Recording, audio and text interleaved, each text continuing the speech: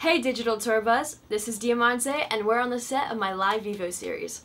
So you guys asked me what would be my dream lineup if I could tour with anybody, and if I could pick bands to tour with, it'd definitely be Tonight Alive, because I saw them play live about a week ago at the Roxy and they were super great.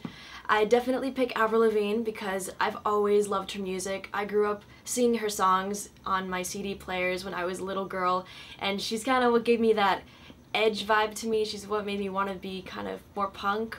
I would definitely pick Paramore because I've seen videos of her playing Warped Tour and she's got such great energy on stage and she really knows how to drive a crowd. I would pick Fall Out Boy because their last album was insanely good. It was all rock music but different kind of aspects of rock.